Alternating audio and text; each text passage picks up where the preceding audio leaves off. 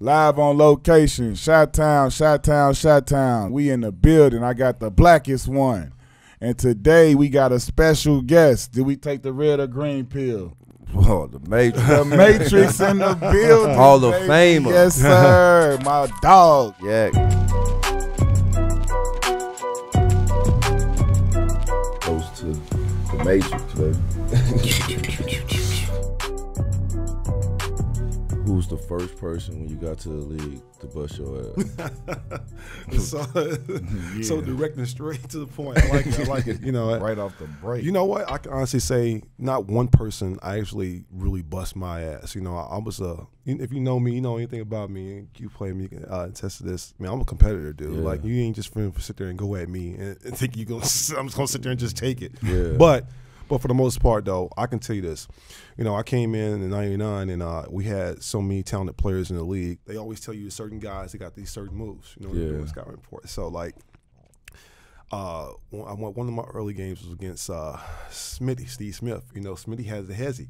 And he's like, don't go for it. Yeah. Don't go. He gets every young guy, every player, and some older guys still currently. And at the time, you know, he was in his prime then. Yeah. So I was like, do not go for the Smitty. Got me. Yeah. It was okay. All us. He got all us too. Hey, he got me. Smitty He got was me. so smooth with it. Yeah, too, he was. It was just like he was just calm. And then he was There you go. And Mookie Baylock, look, like he got me in them hands, man. Like, dude, like he might have had the best hands I've ever seen throughout my whole career. Mookie, you know, and I played with some guys that had some great hands and league You and give steals. Mookie love now? Because last time we brought up Mookie, you had something to say to me. No, I love Mookie. Oh, okay. Oh. Mookie play like that dude. Listen, I know that, but I'm saying when I was talking about No, that was you my was, first you was bragging about dunking on Mookie Blaylock, and that's not like a point for you. That's First a of all, point guard. let me show you why it's not bragging. It's not bragging. We were speaking specifically about the first person you dunked on in the league. It is who it is. I can't make it somebody different if it's somebody. Nah, but the was that dude, the yeah. post? Was off the post? Nah, I was down the lane, little two hand. No, Okay. the joy in your voice as you saying it was like that was an accomplishment or something. Like, First of all, there ain't no first of all, accomplishment. You dunked on Mookie Blaylock. So first of all, since you want to talk noise, I got the picture in my phone from when I dunked on Sean Bradley. I dunked on 7'6" fools too. What you talking about? Okay. And I caught Zoe. Okay. You know what I do. I'm talking about. We don't even gotta speak. Who's the first person you dunked on? Who's the first body you remember? Who I bodied first? Because you got bodies. Man, you know, I really don't know.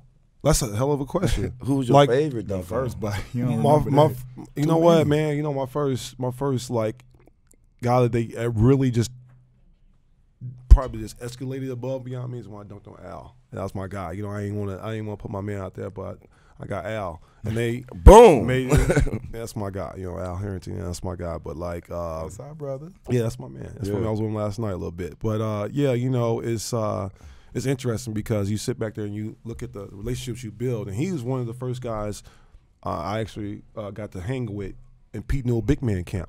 Yeah. On Hawaii, dude. Like, Way back. So yeah, y'all ain't get a chance to experience that. So that was a camp that they used to send all like kind of big men, small forwards, whatever. Yeah, I remember that. Go out there and get footwork with Kiki and Pete Yeah, and all that stuff. I Man, it was awesome. And we had a great time out there. I'm gonna tell y'all this because it's a story that never really came out. This is really good. So we out there. This was my first episode of renting scooters. You know, we wilding out. So I grew up a poor guy. You know what I'm saying? I ain't never have any money. I never got a chance to ride. I mean, I used to try to ride some of my friends who had some scooters and stuff when they was young, but I never got a chance to do it. So I'm like, fuck, let's ride one. Rented one, wrecked that thing. Hold on. They ain't the half part of it. The half part of it, I tore my ankle up. So look, I mean, I'm limping, I'm hurting bad as hell. Guess what though? I still finished the camp. They ain't don't nobody ever know. Didn't tell nobody. Only person I don't know because he was with me. You know, So Al, he was there. That's like crazy. tow it up. That damn thing cost me $200. $100 to rent or whatever. It cost me like $2,000 to fix it. Like it wasn't even worth that. Right. But like yeah though. So like that was one of the secrets though. Like I was like I just thought about it because it's reminiscent on that this whole little dunk thing whatever. But like that's the history. Sometimes people don't know what happened behind the scenes.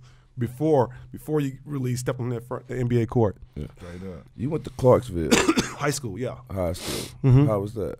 It was awesome. It's awesome. It's interesting because, you know, I'm from North Chicago. So, because I didn't leave here until I was, when we moved down, like I was 13, and I had that little stint down south and stuff, but I was still coming back here, going from Chicago Heights to West Side to everywhere, you know what I'm saying, North Chicago. And then when I got to college, though, I was here every summer playing in the summer league. I had guys that was in the same circle and stuff, and then Twan actually was one of the first to kind of cuff me a little bit, you know what I'm saying, make sure that, he, you know what I'm saying, make sure I did what I need to do. And, you know, he actually, I think I don't never really talked about this, but he actually one of the first guys actually, like when I say made me more hungry to make sure I make it to the pros than anything, because being around him, I ain't gonna never forget this. I'll never forget this. I had a little Park Avenue, little 86 Park Avenue bullshit car. It got me from A to B though. That's you know what I'm saying? My guy. We call them A to B. Listen, it got me to A to B. You know what I'm saying? I was driving from North Chicago, going all the way over to the west side of Leclerc, play ball. Leclerc course, they ain't even there now no more. They tore them down. They ain't even there now. I pull up. You got a Ferrari out there. You got a Porsche. You got a Lamborghini. You got a Benz. I'm like, oh, shit. Like, everybody in there. So I walk in the gym, you know, it's Twan, it's Jawan Howard, Michael Finley, Tim Hardaway, you know, and they in there getting after it. You know, I go in there, and I'm in there, a little young kid, you know what I'm saying, from the suburbs, North Chicago, and wet behind the ears and excited. Yeah. But I'm hungry, though. Yeah. Go in there, work. Everybody's like, oh, yeah, he ready. Work. Killed them, you know what I'm saying? So like it would just open so many doors in different ways. But being around Twan offside of the court, like it was a holiday weekend coming up or something. This is so crazy. You know how you do it. So epic. So we actually leave there. We had to go shop. They had to go shopping. So I had to tag along with him. So I'm riding with him, and then he gonna get his gear for the weekend. Or him, Mike. It's him and Mike. They were the tit for tat. And at the time, so I'm like, where we going? We go out south to the Twin shop. And we rotate in locations. So they go out and they lay out the whole outfits, 2 outfits a day for the whole weekend. It might have been 2 or 3, but like I was sitting there, I'm like, damn, dude, you really go there for every weekend trip they went on to, they went and bought an outfit for day and night. 2 outfits a day. Just went and laid it out. They bought all brand new outfits. Then we go to the mall and buy all new drawers and socks, you know, and shoes and everything. So I was with them. And it wasn't to the point that I'm watching him spend his money and getting the stuff shopping. It was the point of like being able to, you know, having that mentality, you're able to do it. Yeah. So like that's what created this just be able to go out and do and get the things you want and work hard for it. That's what like it created that real strong appetite for me. Then I promise you, I kid you not, I think I was on a mission. I was on a mission after that. You wouldn't stop me from getting to what I want. Why you choose a JUCO to go to? So I went to junior college in Vincennes because I was 1 point short of going to college on the ACT. I didn't take the SAT.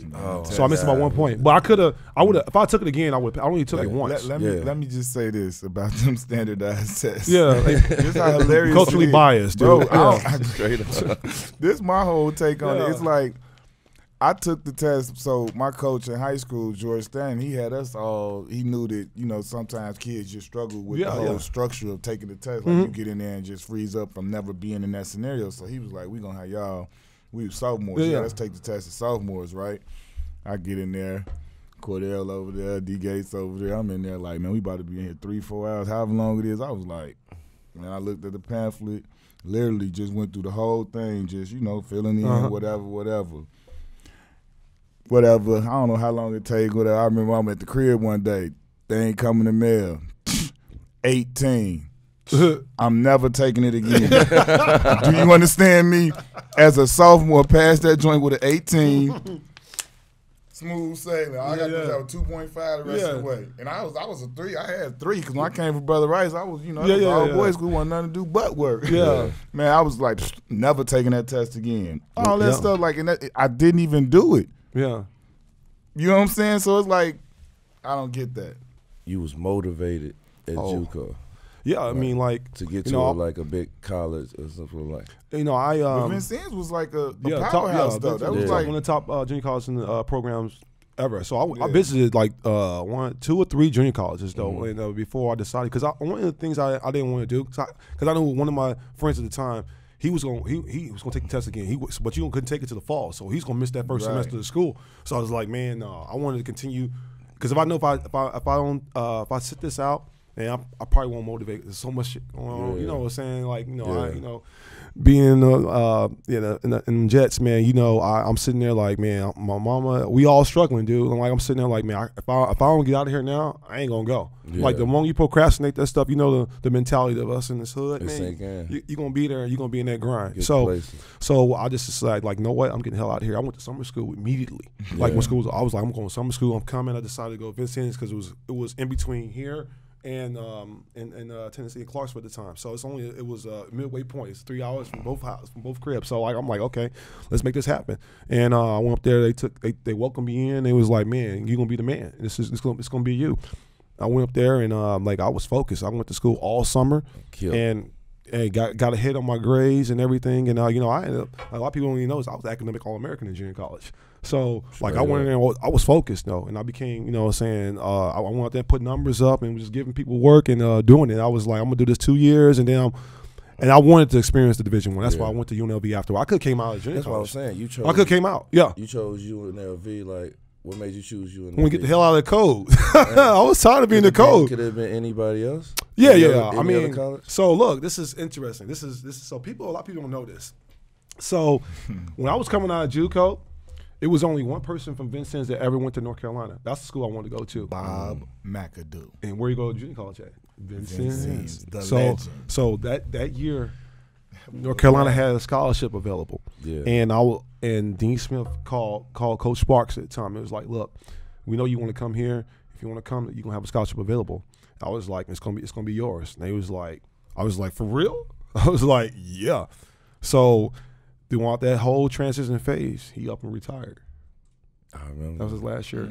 So he retired that last year. And I was like, oh, well, you ain't there. I ain't coming. And I was like, shit, I'm gonna take. I was like, man, you know what?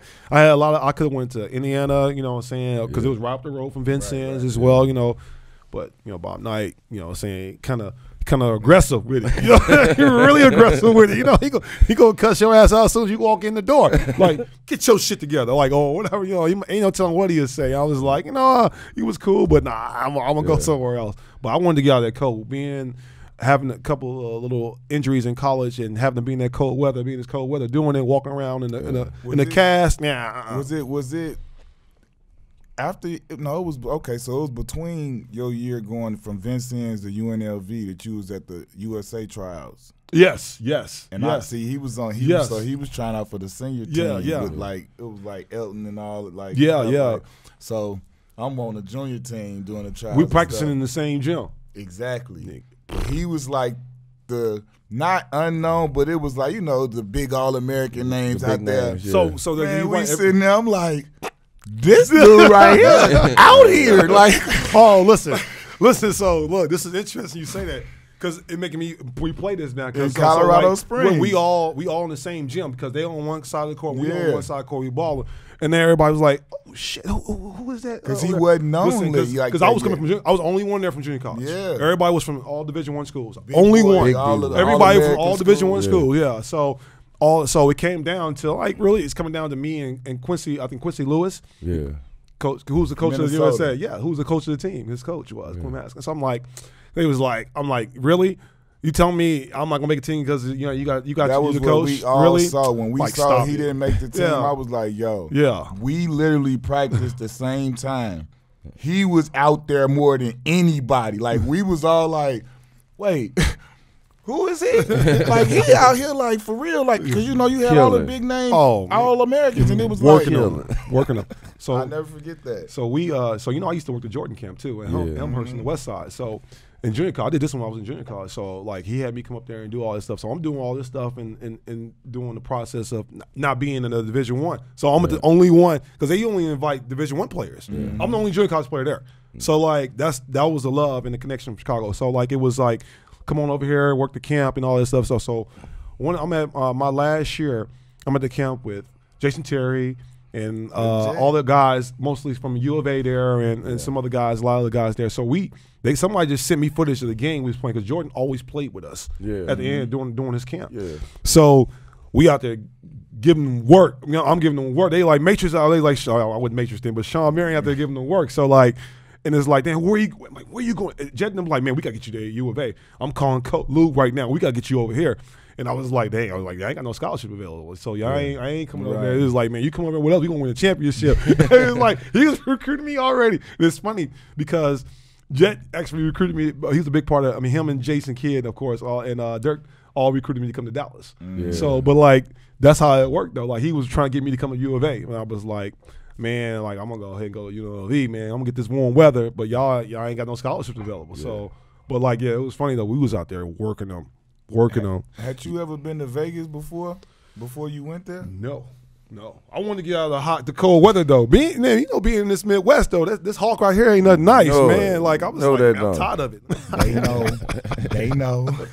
You killed JUCO. You killed college. What made you go out? Like it became a time. I felt like I was ready. I think I went to UNLV because I wanted to experience it. You know what I'm saying? That was one thing I really, truly wanted. I don't think you can put a price on going to college and getting that experience and that atmosphere and that whole culture and that whole environment. So I really wanted to take that next step and do that. But it got to a point where I felt like I did enough in college and was ready. Yeah. But the sad part about it is, y'all know when you getting ready to come out, like a lot of coaches don't never tell the players the truth. Yeah. They never tell you the 100% truth. They be like, okay, they try to lie to you and get you to stay back then. Yeah. Now they like get your ass out of there. You know what I'm saying? You got somebody else. Yeah, we got somebody coming already. But back then they wanted you when they gave you that they wanted you that 2-3 years or whatever 4 years they signed you for. And in this day, I don't hold nothing against him, Coach Bano, because we cool now, we good friends and stuff. But when I was coming out though, he told me I was late first round, early second. I was like, really? Really? I was like, really? I'm like, okay. I only can go by, you know what I'm saying? Because at the time, I only can go by your access, my access to my coach, and then I had other outlets and other sources of context, and I did my due diligence and did my work, and then they was like, you can go as high as one, but the only reason you can't go as high as one.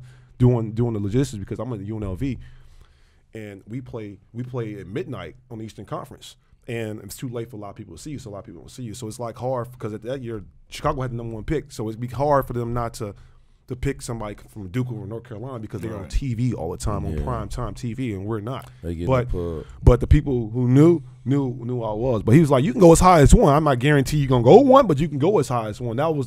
That was my resources and context, but he was like, you ain't going to fall out of 12 or 11. It was 13 lottery picks, but you ain't going to go past 10 or 11 because it was a couple teams it wasn't. But you ain't going to follow a lottery. You know that for. They was like, you lottery, you ain't going to follow at 13. So it was just a matter of where I went and and where I locked in and where I wanted to go to. Where you thought you was going to go? Did you think somebody else was going to get you instead of time? I had a point. I possibly thought, so I thought Washington possibly. Yeah, because they was in front of me, but I knew I wasn't going past Phoenix though. Phoenix was my best workout, and That's what I was about to ask because I had all the top guys there. Did you do a lot of workouts? So I did a lot of work, but I made sure. So these guys now are running away from workouts.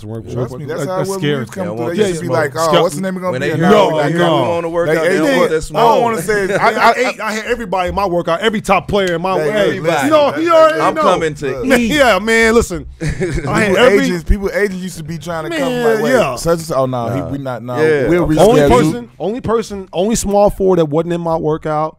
I didn't get a chance to work out with LO. LO was it was just like I wanted LO to go to my workout too because you want to play against everybody who's at the top. So LO and Wally Zurek were the only two guys that wasn't in my workout. They was the golden child. They was already going. Well, Wally, you know what Wally did for his workout? Though? I remember this like yesterday. He worked out over here at we play over here sometimes over here off of Gold Coast. No, right here on I'm sure the college. Oh, you talking about Moody Bible? Moody Bible. Yeah, Moody Bible. We play over there sometimes still right now. But he went over there. I say he went in there literally. Did his shots? No. Yeah, took his shirt off and shot all jumpers. Yeah, and that was it. Wow. That was his workout. It was his own. His own dude. Like, y'all could come see me. Wally's World. And this what y'all get to see. I was like, that's kudos. I got to give him kudos. Wally World, it worked. It worked. You the boss. You start saying, I'm going to just do a meeting. I'll talk with you guys. Like, yeah, it worked, man. And I was like, I got to give him kudos for it. But, like, seriously, other than that, everybody else that was considered a top small forward, he was in my workout in Phoenix. So, 8. Well, you was good in Phoenix. The weather was good. I left full. They left with enough with two camel humps on them. You know what I'm saying? They still eating off of it right now. Phoenix, warm weather, you know, beautiful place. I love Phoenix. Like all year round, it's nice. And you in Phoenix, and you're trying to make your mark in Phoenix. How was Phoenix for you? Phoenix was awesome, man. You know, I get there. I got backcourt 2000, J Kidd and Penny Hardaway. Come on now, come on. I got Cliff Robinson, Luke Longley, Dan Marley, Toby Bailey on the team, Rennie Livingston. Man, I can keep going down, but like Tom Gugliotta, man, you know, I had some OGs. Oliver Miller, I was the only rookie on the team, man. I had some OGs on the team, and like they didn't make it easy for me, but they made me hungry though. One of the best things I could tell you doing training camp, you know, the rookie hazing and stuff. Yeah. So we in Flagstaff at training camp. You know, you remember Flagstaff, but it was a little different when we was doing. But like, well, early in my career, so like my first year at training camp, so we get there, we in Flagstaff, and Uncle Cliff, man, he this is exactly how it went down. He was like, "Rook, give me some fucking what my fucking donuts at," some shit like that. I was like, "Look, Cliff, I respect you and everything, but you gonna talk to me like I'm a grown ass man. I'm a grown ass man. You ain't gonna talk to me like that." Guess what though? He ain't say shit to me else the whole time. I ain't no rookie hazing here nowhere. Nobody say nothing to me. So you got past that? Yeah, nothing. I was like, you ain't gonna talk to me like that. Listen, I don't mind giving you some donuts, but you ain't gonna talk to me like I'm a grown ass man. And that was it. That's my man. You start off with J Kidd. Because you play like me, you know what I'm saying? Like I love how your game is. A good point guard is what you love. You know what I'm saying? To play with a point guard like J Kidd coming straight in the door, like how was that? You know, J Kidd is one of the most what can I say? I mean, he's the ultimate competitor, though. Like he takes the challenge. He sizes people up and does things out there on the floor that you wouldn't think he would do at the point guard position. You know, walking triple double, and one of the things he told me though, like early in my career, always play hard, fella, leave it on the floor. And also, like, if you get the ball, go. Don't wait for me. Like he don't want to have the ball the whole time. He wants you to go out there and play to your strengths and do your asset. You know what I'm saying? And build you out of a lot of guys I played with, especially at that time in my career, like, he's one of those guys that can come to you and be like, I need you to do this for me. Step it up a little bit. No, step up a little bit more here and there or whatever, vice versa. Or I can go to him and do that, and that was a relationship we had. And me being so young, like having all these veterans around me, man, dude, I'm just taking it in, man. I'm learning. One of the things I did, and I commend I don't know why these young guys in this new generation don't do it. Like all the old guys, I went to every OG player on my house team. Yeah. Everybody house. Yeah. Not one, all of them. Yeah. I was like, man, I want to learn how to be a pro, dude. Like a lot of guys don't understand this. It's easy to get to the NBA now. Yeah. It's how easier it is now than ever. It's way easier to get to the NBA now. Now it's hard to be a pro though. Like that's the thing. How do you learn how to be a pro? You don't know how to be a pro, man. Like it's a lot of guys NBA players. Man, ain't a lot of pros out there. It's different. It's a different mentality when it comes to that. And different focus and different, different drive. Yeah. And that's the part of the game that that fueled me, man. As much as I worked hard, as much as we did all the workouts on the court and stuff. How hard are you working to make sure that you're doing the right things off the court when you step out of there? You know what I'm saying? I'm not saying you gotta be. You know what I'm saying? Right. Straight up and like no, but it's a line you follow. When you got appearance, you make your appearance on time. When practice, we ain't got to wait on you. Don't be late. Be on time. You know what I'm saying? Don't make it all about you. Don't make it seem like your time is more valuable than somebody else's. When somebody texts you, call them back. You know what I'm saying? Be professional. Like little stuff like that. It goes a long way. Like dude, it's like this. Some people get this mentality and get this attitude that, like, you know what I'm saying, you bigger and better than everybody. No, you're not. Guess what? We all put our pants on one leg at a time. Guess what? You know what I'm saying? We're going out to eat. Let's go out to eat together. Yeah. Let's get that bond. Yeah. Oh, that was some of the things that we did that I mean, like, I really truly missed, and I tried to take it to everywhere I went. It wasn't always as successful. It don't work on every time. It wasn't ever successful. We talk about it because we talk about it all the time. Like when we came in with the Clippers and we was legit like a family. Yeah. We was all young. Everybody running around, everybody together all the time because we all young and stuff. So then, like you say, my first trip up out of that was to Phoenix. Mm-hmm. And I was, I was trying to do the same thing. And then Trix was like that too. He was just natural like that. But me, as soon as I get there, I'm like, man, what's up? I got this at the crib. We gonna come through. Everybody come through. his uncle barbecuing at the crib, everybody coming through. Bruh. Before you knew it, like we was out the blocks. Click tight. I mean, listen, you know, like that unity we had though, like I mean, I missed it though. Like we go to his house for a cookout, and Joe, the mama, you know, rest in peace, Miss Diane, you know, Mama Diane, you know, and like in us, like all our, it became like we had, you know, every team have a core, a few guys that hang more than others. It's just not, you're just not getting the whole group, but.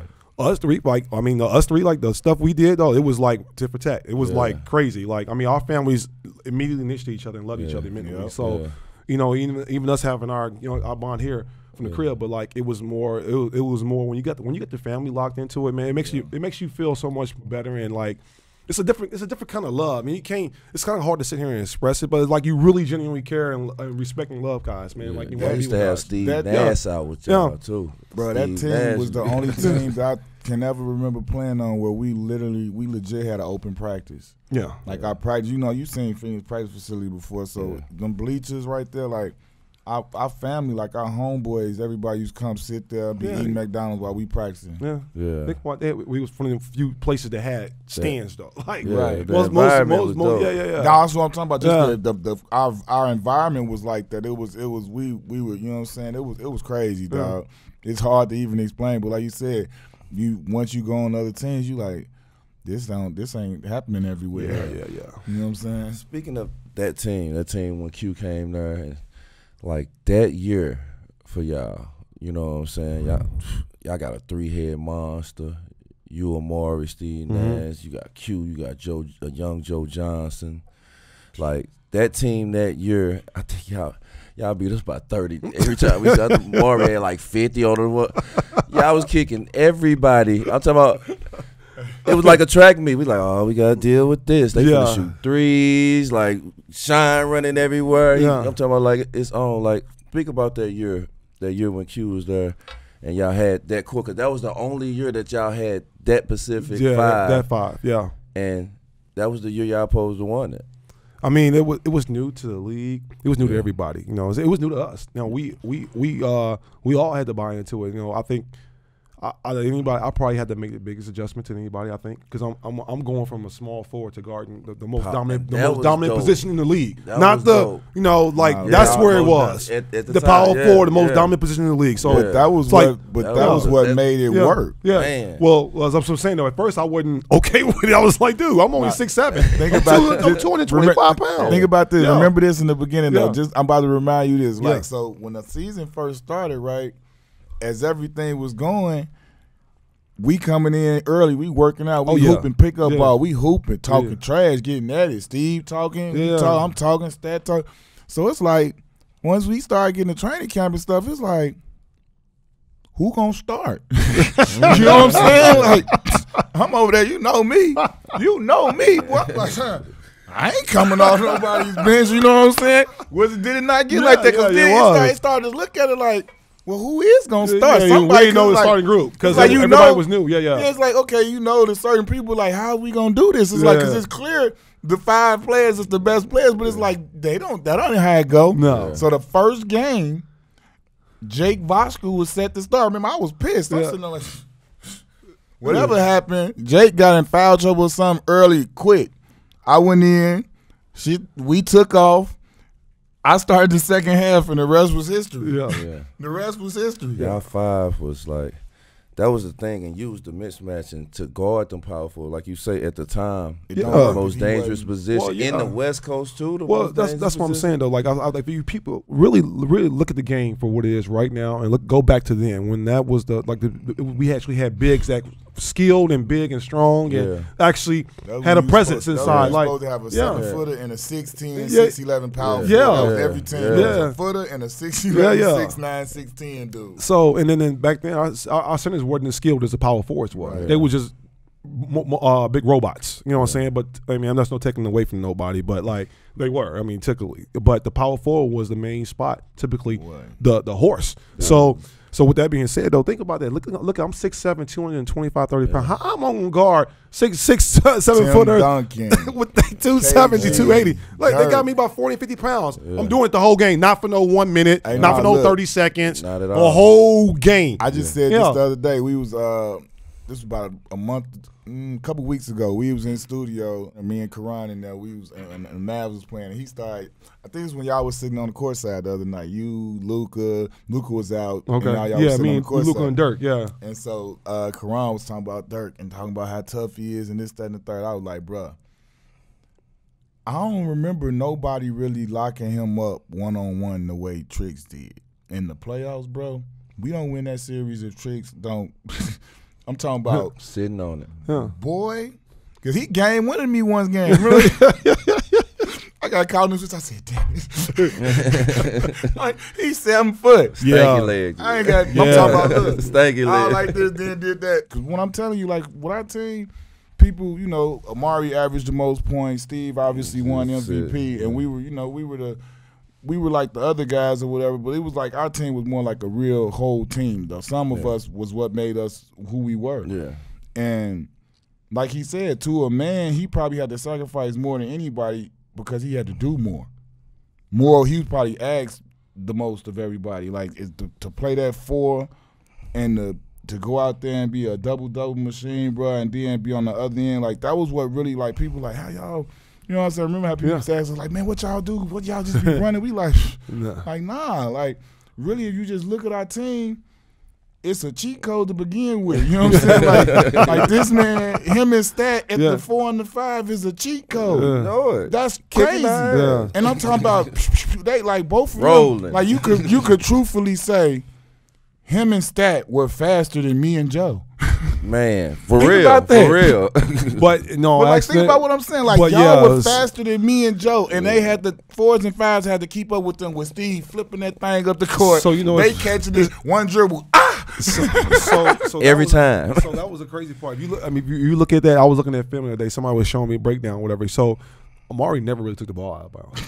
We did. It was either whoever was close ball to our don't touch the ground. We getting out the net. But he was his job was to run down the middle of the floor, and everybody else filling lanes. And then all the times I was a trail guy, so I got the trail 3 more than they was getting the side 3. I was getting the trail 3 or whatever. So and Mari was getting because he was we basically did a 4 out 1 in. That's exactly what it was. So they basically all spaced out on the perimeter, and Amari just shut a screen roll and rolled to the basket. Somebody sucked in, kicked that bitch out. We swing 3 or swing 3, whatever. That's how exactly. Swing 3 or Steve probe until he see somebody suck in. Seen Steve has to run through the lane with the ball and come out and go through it again. And then circle around and find somebody like Trix or backdoor somebody alive. Like it used to be crazy, but like it was like you said when. That year, that was the year I went the first ever Western Conference Finals and all that. That was the one year where I felt like as a team, we was rock stars, right? Yeah. We showed up like after like all right in the beginning of the season, we surprised ourselves. We was looking around like damn, like we kicking people, man. By the time mid-season came and we came off All-Star winning all this stuff, man, we was showing up like rock stars. We coming in that joint like, y'all about to get 30. Dead serious. We was swag like, look, fourth quarter come 8 minutes ago, we iced it. I promise you. But it's crazy though. You know, it's funny to all think about this when you're playing. Like, we can be down 15 points. Laughing. With 6 minutes left. Laughing. We go on a 30-point run in the game. It's over. But I'm talking about the whole time. The whole time we were so arrogant in our head at the time. We'd be looking at each other like, we straight. Yeah. Somebody about to hit one and then we about to turn up. Like that switch. That's all it took. It came in flurries though, dude. It was like we was out there like, man. Yeah, we put y'all about to catch this. But see, I hate when people say we didn't play defense though. We played defense. We had principles. We locked in when certain guys. We phoned them to the middle, and, and we got them out of the ball. And that's what they don't give us credit for, because individually the mentality was there. Like we weren't. We not gonna fool nobody and say Coach D'Antoni was out there drilling us on defense. That wasn't happening. But at the same time, you had dudes that had pride in that mentality. Like he's gone, I'm a gone, Stat a gone, Joe's a gone. Hold up, you wasn't no going on defense. Come on, man, with that bullshit, bro. People want real shit on her, man. Not that shit. Bro, listen, talking, no lies can be told. You know the fans gonna jump all in the comments. If I got 50 to something, they gonna say it. Hey, I don't want to hear that shit. That team that was like the only year that y'all had that team. Yeah, like well, yes.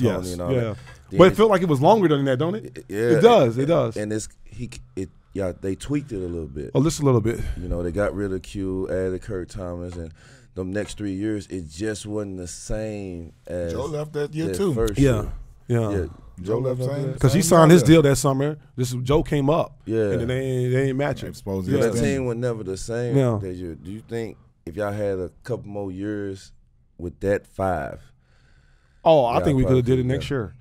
You know, we fell short because Joe broke his cheekbone. But he still came out and played though. Like, I know it was tough for him, but like I tell you, remember how swole that boy face was when he came home? Yeah, I mean it was crazy how he did it. You know, it was it orbital? Orbital bone. They had to go through his mouth to like break some. And man, that man face looked like Nutty Professor on this side. I came to the game. Yeah, he played though, man. Like he came and he suited back up though. I didn't know what happened. He came back and suited up though. Like that's a testament to how tough he is. You know.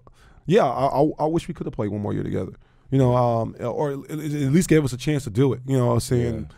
I want to really read this out because, like, you one of them players that a lot of what you do don't even come up on the stat sheet sometimes. What you bring to a team don't really get praised as much as it's supposed to be. And I want to. But y'all know, though. Real people the casual player, but peers you know, we respect it. You know, we respect it. Coaches know, they know. But I don't usually pull the paper up. But I want to read this out and make sure I read it out right. Go ahead. First player in NBA history to reach 15,000 points, 10,000 rebounds, 1,000 blocks, and 500 threes, bro. That's legendary, bro. Yeah. That's legendary. And people need to know that just in case they didn't know that. You got that right here, Tell bro. them, D. Because, like you one of them players like I want Jermaine O'Neal. Like, he don't get enough credit. Like you got to give your flowers while you here and give your flowers now. Like, these people need to respect that and know that, like, no, this man was the first player to do that. And guys are doing it now. But the first player was Shawn Marion. I don't know who naming somebody else who's doing that at my size. No, but you know LeBron can come. He might triple double that. LeBron is. Come on, I'm not even. But but he ain't got 10,000 rebounds yet though. Not like yet. I was saying, at 6'7" though, Bron bigger than me. You right. So like at my size, no. You right. Yeah, my size. Right. I ain't say that. Come on. Yeah, I want to stay on it. Like. You that dude, man, and that's deep respect, and I definitely wanted to acknowledge that's a dope thing. 500 threes. But how old is that though? Right now, you know, you got. I mean, update that. I think I finished my career with more than that. You did? Yeah, for sure. That's not. That was a clip that just showed you a milestone I hit. At one point in my career, I was just a milestone. At one point, that ain't what I finished with. 791 total. You know what I'm saying? I mean, I didn't shoot them as later on as much as I was in Phoenix because my roles changed. You know what I'm saying? It was just more. I adapted to every team I went to. They need me to sit out there and shoot threes as much as I was in Phoenix. So that's the reason I probably could have had a lot more than that. I just didn't have to throughout the teams I was on. For people to like criticize your jumper, criticize your form. That shit was ugly. Yeah, your shit was too though. That's okay. It went in. That's what I'm saying. Ain't no criticism of it. This is what it is. Criticize your jumper. Like I tell people all the time, they be trying to, we players. Yeah, they ask about their players. Man, Shawn Marion can't shit me. Yeah, you can't leave him open. You can't leave me open. Exactly. But you know what's funny though? It's sarcastically. It's so funny now because don't nobody in the league shoot the same. Nobody. Name me two people that can't know. I asked that question. I'm like, you asked me something about. I was like, and it became a point where like I felt like I got defensive about it early in my career because I'm like, y'all missing what I'm doing on this floor, like you was talking about earlier. You're missing what the hell I'm doing on this damn floor. Yeah. Stop talking about why you trying to make an issue or a story about my fucking shot. Yeah. Look what I'm doing at 6'7" in this league. Ain't nobody doing this. Ain't nobody doing it. Let me say this though. Yeah. It was never on the scouting report to leave you open for three. I was like, how can everybody be like, never. Man, what? Like, because of the form? Because on the scouting report, they ain't saying you better lace them up. I'm coming to play. You better lace them up. Locked in. Lace him up. And he was hitting those. That's when we like, bro. You was always one of my favorite players because I basically do what you do. Like, let's talk defender talk, because he's not a defender. You defend.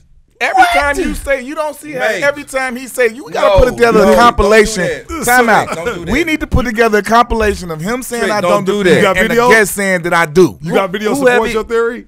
Who? Trix. Q a defender. Yeah, he defended. I'm not saying he was He a lockdown defended who? defender, but he defended when we need to. Everybody got to play. Steve Kerr get in the game. He got to defend somebody. He can't just stand out there and shoot three. Like when we need, like he know when to lock in. I know when I know Lock when in to who? This is Who he locking up? disrespectful. I'm Who? not saying you. He never been. Bro, what you he talking not- about? I was guarding Kobe. Yeah, I'm saying. And What are you talking about? that because the first defender they put on him probably got a couple of fouls. No, It's like you left. no. That's the game Nah. plan. It was a start. That's how we start. What you I don't talking about? remember When we that play the shit. Spurs, I got Ginobili or Tony Parker. You have to I start. don't remember Do I that. don't? I don't remember that, man. You're not the defender. You ain't gotta remember look, it. So low key, like actually, no joke. He did start on no because what happened was we always put Steve in the corner On Bruce Bowen. On Bruce Bowen. Yeah. So like yeah. Yeah, it got to be something But to then- put him on it. Yeah, but then him and Joe is switching though. We gotta do what we gotta do. They ain't switching on me because I'm guarding. Q is not a defender, Trix. I know that's your old teammate, but he's just not a defender. Q to let them hate me now. Something else I want to touch on that's I think it's dope, and we all got a connection to this. Tim Grover's hoops, Oh, what? the summertime hoop. Yes. Yes. Like how Everything how- you see now. How much did that mean to you and your game just to get that type of basketball, that type of workout from the great Tim Grover? You know, I love Tim. You know what I'm saying? It's funny you was talking about that because I was just with Paul Pierce. Yeah. And remember, this is that time you're talking about, a time where Chicago was the spot everybody came to play ball. Everybody was here. The summertime, Kobe, everybody came here. Everybody, Paul, you name it, everybody was here. So, you know, we was there going at it. And I was joking with Paul, but we was sarcastic when we getting ready to pick teams. He was like, "Man, Trix is on my team." Like so, like it was just funny, but everybody was here though, and that family and that workout, that game plan we had for us help elevate us, help motivate everybody that during the season though. Like we was here to that 2-3 weeks. Everybody came in time to work out. It was on the grind. 2 courts, man. Everybody was excited. 2 courts, man. It was That was give me my respect. So much shit talking. man. You earned Give it. me in my there. respect. Hey, you wasn't late for that run. You wasn't you late. wasn't late for Nobody that was run. late. You was I not ain't never late for seen that a run. run where people was coming in late. He was on time. He was not missing that workout. Like that bump was Yeah. that was a bump, boy. man, even MJ would make a guest appearance here and there. You know what I'm saying? Hey, But like. listen. But like that was what you call like, man, just the love of the game, man, and competitive, because everybody was from different teams. A lot of guys didn't play with each other. I mean, I don't think nobody really there who played on the same team. Bro, for me, that was like you got to think about it like Yeah. this, like especially after my first year, because my first year I ain't get to play a lot. Yeah. So for me, when we got to the summer, we got back to hoops. That was like yeah. the shackles is off. Yeah, I'm yeah. about to bust everybody ass. Yeah, like that's for what it real. was. Like you about to get this. I ain't get to play you. Yeah, I was. Yeah, I'm telling you. You got it all we used built to up, get huh? that boy, I'm in that boy like, oh man, I can't wait to see everybody. Yeah. I can't wait to see Yeah. everybody. Yeah, the hoop. The hoops used to be, boy. You get traded from Phoenix, finally leave Phoenix, and you go to Miami. Like, how was that? You just going to all the warm states. Like, But it's crazy though. But that was a crazy trade though, because it happened during. I'm having a Super Bowl party at the crib. I grabbed me his dad. I'm sitting there. I'm sitting there taking the bed. So everybody's at the crib. A lot of famous celebrities at the crib. We sitting there. We all sitting on the couches and just all laid out the crib watching the game. And I'm getting a call. I'm like, oh, what's going on? I just step outside. I'm like, oh shit, I didn't got traded. Like really? It's like, you ready for this? You going to Miami? I'm like, okay. Well, this shit took long enough because that's the season I came out and asked for a trade before the season started. Yeah. So, but it happened on all. That's the worst to get traded in the middle of the season, you know, because now you got up and go try Just to find up a and place. just go. Yeah, you gotta go. You gotta leave somebody everything on to make the sure spur. they The look season, at you're playing that. the season. You Yeah. ain't got time to be going out doing stuff. That was the one thing that I was spared. I went through a lot, but I ain't had to do that. I was During the doing season, that's the worst thing. I feel that's one of the things I hate for as part of the business, but I hate for anybody that, especially guys with family, and school and stuff. Like, That's the worst stay thing. there. You gotta People be don't gone. talk about that. Yeah, that's one of the hardest things real. for people to adjust to. Yeah, getting Yeah. traded on the season. Oh, it's a pain in the ass. Yeah. But At the same time, though, I'm sitting there like going to Miami. I'm going to Miami. I got me and Shaq, being a big fella, I got talked with Shaq. So I'm going to Miami at the time. We was the number 1 team in the league at the time. With the best record in the league. I'm going from the best record in the league to the worst record in the league at the time. Even though Miami had just came off winning the championship, currently they had the worst record in the league at the time. Shaq were hurt. They had them injuries and stuff. So I get over there. I mean, it's all love though. Like they know, like, and I love them like family Mickey and them. They welcomed me in like a family, and it was open arms when I got there and stuff. And even though they was losing, it didn't feel like a losing the organization at all. Nowhere. That's one of the best organizations in the league, and it was a great time. You know, I ended up going there, and what happened was I was playing with pancreatitis, so I've been playing with. I fight through a lot of pain. I play with a lot. I was one of those guys who fought through pain. If I can walk, I can play. You know what I'm saying? We watched Jordan flu game. You know, we gonna get out there. Yeah, I'm gonna get out there. If I can walk, I can play. You know what I'm saying? The only way I ain't gonna go out and play if I can't walk, and you got a needle in me telling me to sit my ass down. So. But for the most part, though, I went over there and I had that, and it was really, really bad, though. Like, I was fighting through it for a long time. They just told me to stop fighting through it and shut it down. You know what I'm saying? And but we came out with a new, fresh start that following year, and then we was on the road. You know, I was in a good place out there, and I loved it, and I was planning on staying there. You know, and we was trying to work out a good deal to take me to the future and be a part of the organization going forward. But you know, it just didn't work out just right. But no hard feelings at all. It was a great time, and then you know, I was fortunate enough I moved to Toronto where I can finish that season out. I got traded to All-Star break again. You know what I'm saying? I was on vacation in Dominican at the time then. So, and then load management. Load management. I need the sunshine. I need some more sunshine. You know what I'm saying? Away from Miami. And then I came back and did the last 29, 30 games in Toronto, and actually Toronto wanted to keep me because I know you're gonna ask me about the next step out there. Toronto was a great city and great organization as well, but they was losing. I barely missed you there. Yeah, I just missed you. You got traded at All-Star break. Yeah, and I signed after the season. Yeah, that was my last season in New York. The year that he played half there and half in Toronto. Yeah, because they traded J.O. for you and J.O. Yeah, me and Joe. When I got there, J.O. shout out J.O. Yeah, J.O. Yeah, and it was crazy. It happened. I got traded there, and I was actually going to stay in Toronto. They actually offered me a nice deal, and to go build the force with Chris Bosh and them up there. But I was like, I didn't see them really at the time. In my point in my career, I wanted to really win a championship. It wasn't about the money. Yeah, like I was like, man, it's time for me to get this chip. I want something to add to this legacy. So I was like, I wasn't iffy about it. So my agent was like, Dan at the time was like, look, they want to give you this deal. They want to give you a 5-year deal. Well, they want to give me 4 year, $50 million at the time. So like I was like at that time it's gonna put me at 10. It was gonna put me at 15 years when that deal was over with. It was 4 years. It's gonna put me at 14. I wanted the 5th year. I said, dude, if they do it, just send it to 5. I didn't care about the money a year. Like send it to 5. So they, but I was like, I didn't want to stay unless they gonna really try to make that push to try to win a championship, and that wasn't really they plan. Yeah, not to a certain degree. They want to win, but I don't think they foresee themselves winning the championship. You know, at the time, anytime soon. So I was like, look, J Kidd and Jed and them called me. It was like during the free agent time because they called as well. It was like, no, we need your ass in Dallas. Nigga. You that missing piece we need. We get your ass to Dallas. Nigga. Like so, Dirk and all them. They called me and Cube and them reached out, and it was like. I was like, come on, like to make it happen. To speak on that, they pulled it because I would have went there as a free agent, but they have no money. Yeah. So it had to be a sign and trade. So I would have went there quick as a free agent. I would just sign with Dallas immediately. Get back with Kidd. Yeah, of course. Get back with Kidd and that year y'all had, like the championship year, like something clicked. Like, man, you know, I remember. Oh, I'm sorry not to cut you off, but I remember like when y'all beat the Lakers. You know what I'm saying? It was like everybody was shocked. Like, like no, they beating their ass every game. like this ain't no fluke. I mean, like, look, Bynum then fuck JJ Barrera. Like them boys was pissed. Like Ryan Ortiz, the clothesline stuff. Like them boys was pissed. Y'all beat their ass. Man, listen. You got to think about the beginning of the process of that though. My cousin, he's here with me now, Craig. He picked us to win. Yeah. Like he said, he looked at the roster in my kitchen in the bar. He was like, man. Y'all go out there and do what y'all do. Y'all win a championship this year, right? So fast forward, keep going preseason. We in Orlando. We go to D-Steve crib. D still got the tattoo guy there. We sitting there chopping it up, eating the barbecue, doing the whole little home thing.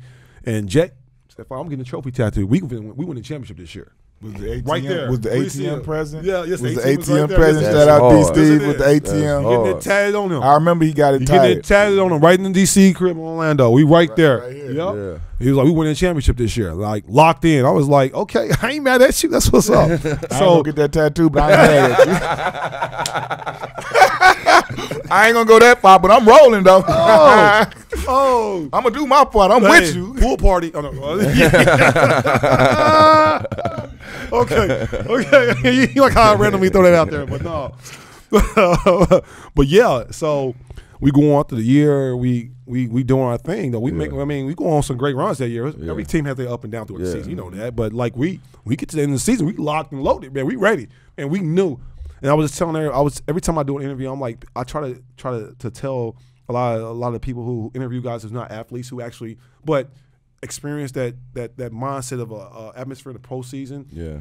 But it's a mindset, and it's a different kind of feelings you have when you can sense it. We sense it as players that you know that somebody else, you can't really express it, but it's something that you feel when you walk in. You looking at your guys, and you look in the locker room, and the aura of the locker room. You ain't gotta really be talking. You ain't gotta be saying that, but you know that swag is there. Like you know damn well we finna do something special, and we had that. Look. And I was like shit, like this is a feeling like I ain't had since that run we went in Phoenix. 05. Yeah.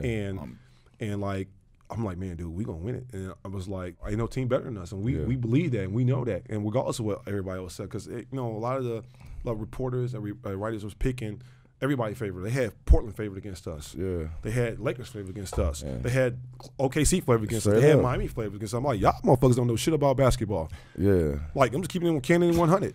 Like, it's amazing how everybody stipulating to have this mindset that they know exactly what's going on. Like, we in these trenches. You don't know what we doing out here. You heard we in these trenches. I mean, it's gutter out there, and we know what we believe and we know what we got in us. Yeah. Like, it's up to us to go out here and prove and make it happen and show y'all so we can educate y'all on this. But for the most part right now, we gonna let y'all ride right now. We gonna do this. We gonna handle this. We in the driver's seat. Straight up. Yeah. Y'all get to the championship, and this is LeBron them year where they talking about not one, not two. This is the first year they finna run them on off right quick. Yeah.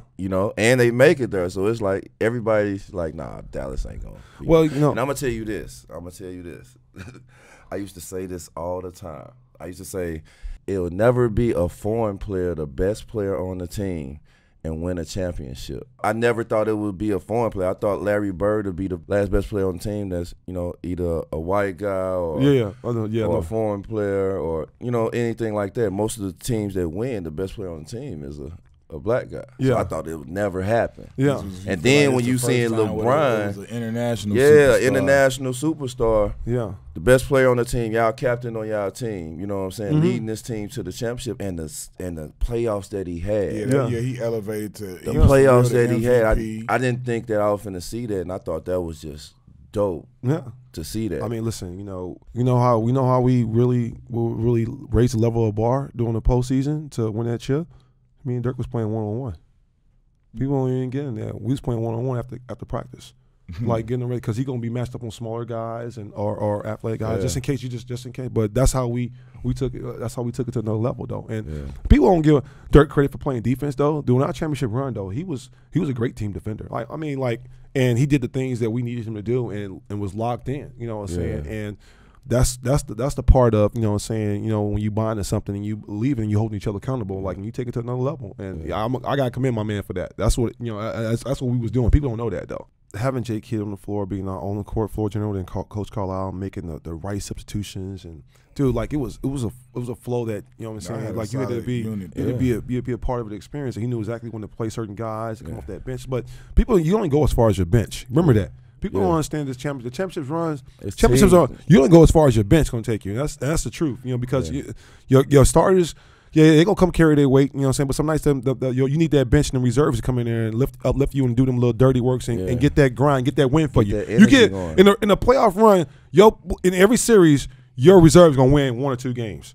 Let's just be real. Like, that's how it is. Your stars ain't gonna win every game. Come on, like.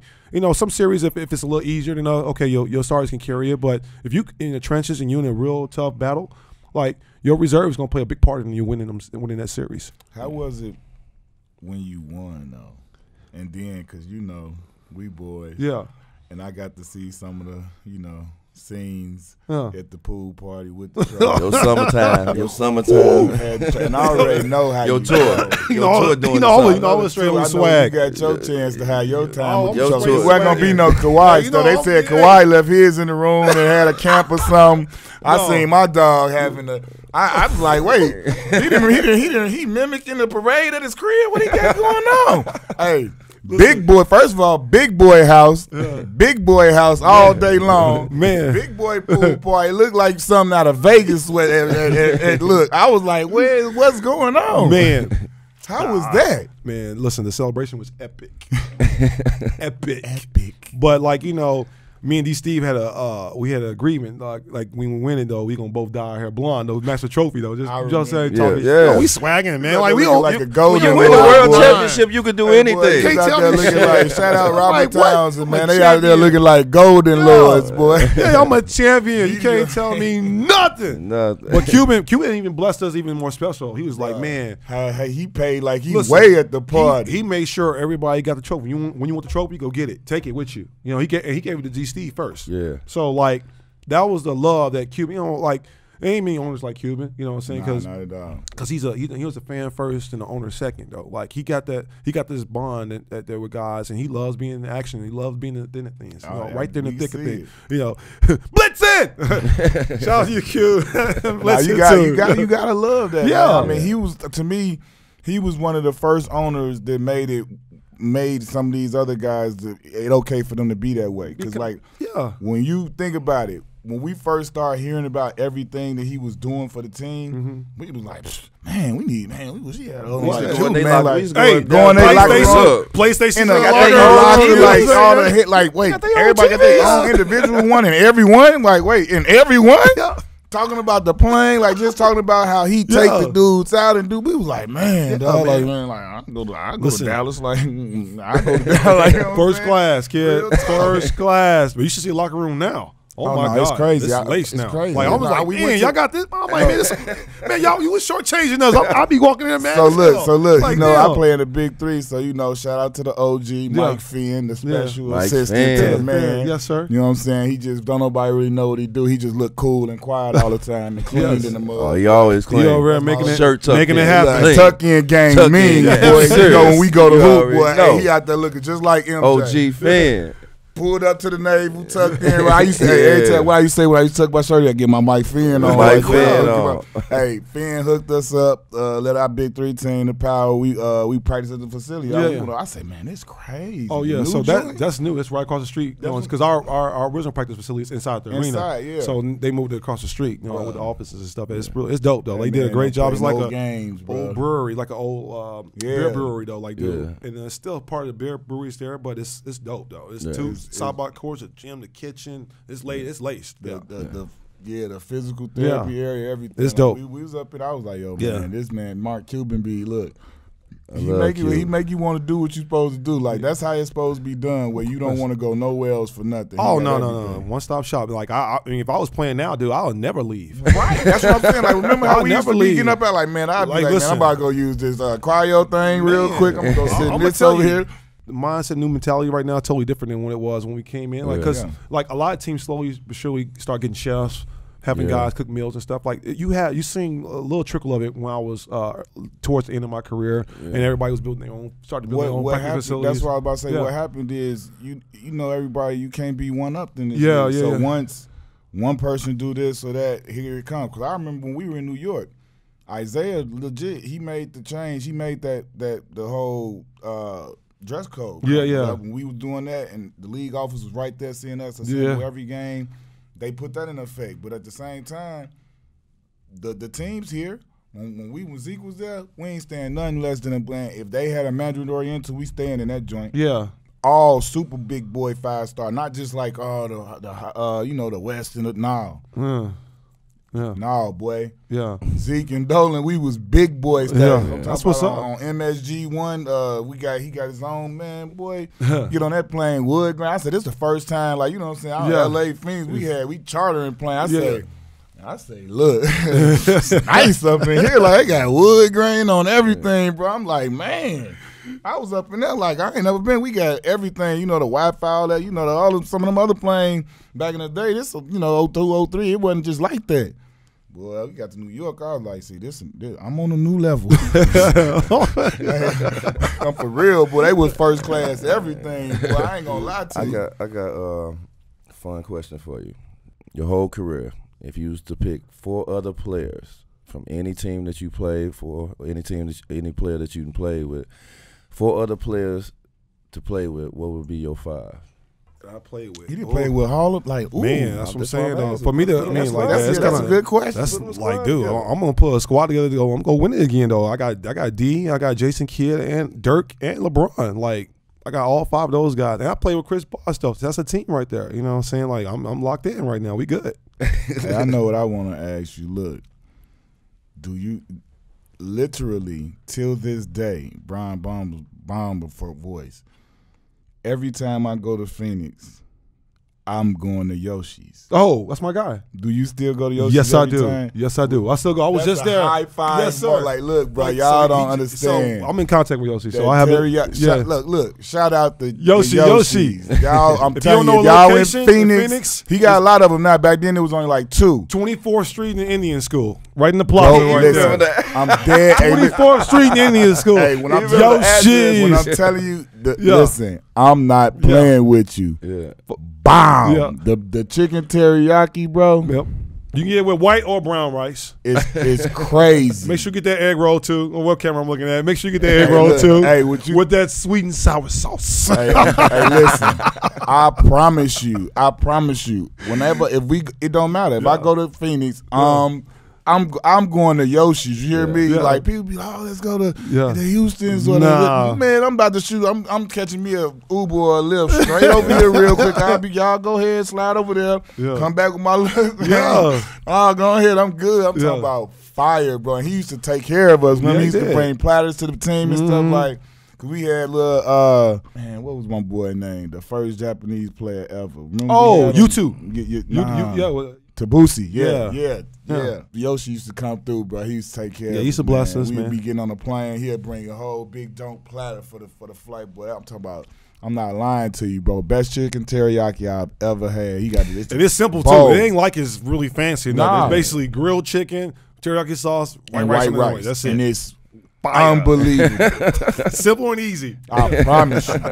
He is not lying. Do you remember the first time they announced that you was going to be an All-Star and like how proud and like how that moment was? Like, it's like you accomplished. Yeah, it was special, man. 2003, my first All-Star. Jordan's last. You know what I'm saying? And I mean, like when you we all have personal goals as players. You know what I'm saying? And of course, All-Star is one of them. If you really, you know what I'm saying? You love this and you competing at this game. That's what it is. You want to be an All-Star. That's what you work for. That's what you work hard for in the summer times and stuff. But being an All-Star is a testament to yourself and a team as well. Yeah. You know what I'm saying? It's telling you how big of a part of the team success you are and what you're doing out there to help y'all win. And back then, it was a time you was on a losing team, you ain't making no All-Star. It's not even a question. Like, real talk. Like, dude, I felt like I got snubbed one year because it was so many OGs still making it because they was OGs making it. But there's no knock, but it's just the real. That's the way it was. But like it was a couple years, I feel like I should have still been an All-Star that didn't make it. You know what I'm saying? It was, but it is what it is. But it is a testament to what you go out and do and how you go out and you approach this game and how much you dedicate yourself to it. When you came up. Like, who's the players that you patting your game out? Who's the people that you looked at, your favorites? I mean, of course, being here, how you gonna not like Black Jesus? Come on. But actually, I was a huge fan of Scottie Pippen and Reggie Miller. Reggie Miller is one of my favorite players. You know what I'm saying? And it wasn't typically one guy actually try to pat my game. I just like those guys I really looked up to. Was some of my favorite players growing up. But like when I just wanted to just play the game, though. I just wanted to play the best way I could. All right, well, who's your favorite 5? Not your top 5, just your favorite 5 players. That you love. Who's your if I really thought was my favorite 5, man, Dr. J,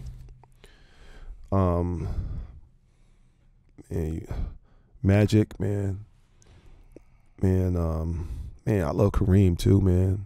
And it's like I almost feel like I'm going back to the OGs for the game, but it is what it is, and You know, MJ, of course. And then I gotta throw in. I'm gonna toss up. But I might throw Reggie Miller in there because that's why we're 31. Yeah, that's my guy. I have to. Yeah, I got a question. Yeah. So, you played with some legendary point guards in your career. So we like to do a game called Start Bench Cut, right? Oh yeah. So we gonna say Start Bench Cut. J Kidd, Steve Nash, shout out Steve, and Stephon Marbury. Star Bench. That's a like. First of all, time out though. First of all, before he even do it, it's no wrong answer because all three legendary, like unbelievable players. And so like, but that's what I'm saying. Like, that's crazy. He the perfect player to play with a point guard like this. We talking about so like he love that in itself is crazy. First, do the Start Bench and Cut. Then I want to ask you just what it feel like. Okay, so like start, man. You know. J Kidd, man. I have no choice, man. I have no choice, man. You know, Steph and Steve are two different type of guards as well. You know, and both of them unique. I mean, my first All-Star was with Steph. You know what I'm saying? I was 3 with Steve. So it's like you know what I'm saying? And I gotta bench Steve, and I'm sorry I gotta cut my man Steph. I don't even want to, but like, man, part of the game. Somebody gotta go. You trying to set me up for the way out? But like, we were similar in the fact like we had super quick second jumps. Yeah.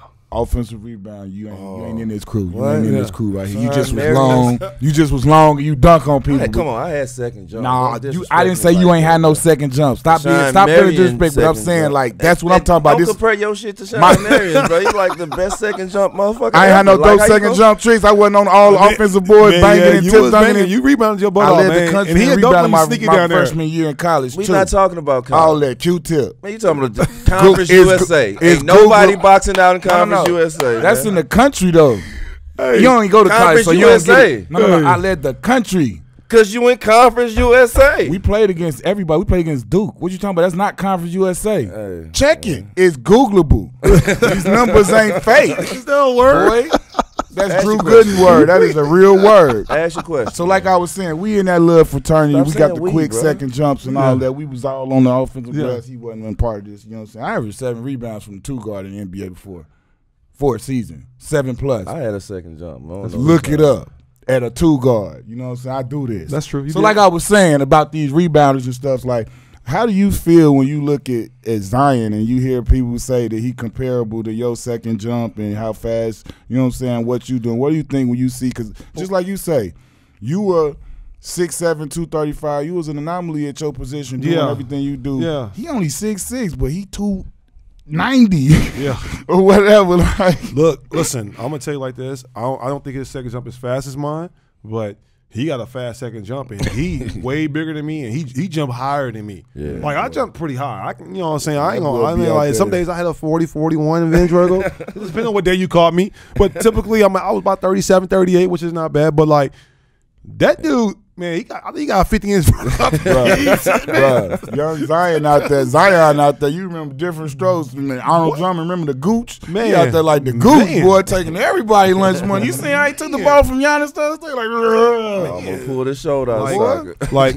so, speaking of him, though, like, you know, I was telling everybody, because everybody's like, yeah. I don't know if I believe him. But like, if you watched him play, this is one of the things about his game that people don't really understand the game and can comprehend to a certain degree. So when you look at what he did in college, I'll tell everybody, like, he averaged 21, 22 points in college a game last year, somewhere in there. Right there. So I'm not knowing exactly, but he only averaged 2 dunks a game, 2 or 3 dunks a game, the most, 3 at the most. Yeah. Where the hell are you getting them other points from? How is he scoring? Yeah. So everybody's talking about he can't do this and do that. I'm like, dude, like when I look at Zion, I think I compare him more to like a Zebo, but with the soft touch around the rim, but with athleticism and just like mobility. But like if he ever loses his hops, That's who we should go call, Zebo.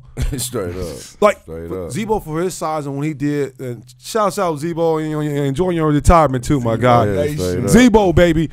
Like he had the softest touch around the rim and motherfucker was not jumping. I ain't never seen Zebo dunk. Whenever you see him dunk, that's what I'm saying. I dimed him a couple times. Like, he got up there. But like, it was a celebration. He ain't dunking, dude. When Like, we was with the Knicks, I have to say, he did it just because Nate messed with him enough and said he couldn't, and he finally went up and said, boom. And right when he did, he was on the ready. But he ain't dunking, though. That's what I'm saying, though. But and he don't care. Had the finesse touch around the basket so soft, and then look, it was hard to get to him, hard block. He did it for over a decade and killed it with it. Like that. But he had the size kind of comparable to a little bit, but like. Boy, he had that wet ball too. He had that 17-footer to knock it down. Shit. Soft touch, rainbow. Like that's what I'm saying. This why I know I gotta ask because I know you. You know what I'm saying? I know straight up. You was an opulent individual, so you know what I'm saying. Like you talked about it earlier, touched on how you come from not having a whole lot. So when you felt like I got the bag, yes, he adjusts the AP. Mr. Nice Watch. But like I'm saying, when you first really got the bag, what did you do? Because we all did some when we was young and we got the money and we was feeling ourselves. We did. What's that thing you bought and you was like? We don't talk about what's going on right now because the man got about 1,000,000 square feet in Dallas. You hear me? You hear me? You hear me? I'm talking about bowling alleys and all type of situations going on. Jordan stores, there's a closet, all this. The man is opulent, so I have to ask him of all people this question. Man, honestly, my first purchase was my mama's house. Like that was the first thing I bought. And I swagged on, got her, and I didn't get from my check though. I got an advance from my agent. That was all I wanted to do because I knew what money was coming in. First purchase, then I got me a whip. Of course. what whip you got? What you going to get? My first was Escalade. 99 Escalade. Y'all ain't coming to 2000, so I got the first body Escalade. And see, this what a lot of people may not know this about me and my boy. Yeah. We are kindred spirits in that we only got white whips. Yes, sir. Don't know what. I got to change it up now since I got. You didn't change up. You got grown. I had no choice. A couple of them I had no choice because when you get old school, you can't have every old school white because certain ones I can't. Can't do. But see, we white on white, baby. We dub magazine feature boys out in Phoenix. Yes, we are. He had the Porsche 911. I had the only white range in the history at the time. Yeah. You remember that? It used to come eggshell white. I had that joint flip-flopped, all that real white. They knew when I was coming through. And it had the real custom Q on it. Boy.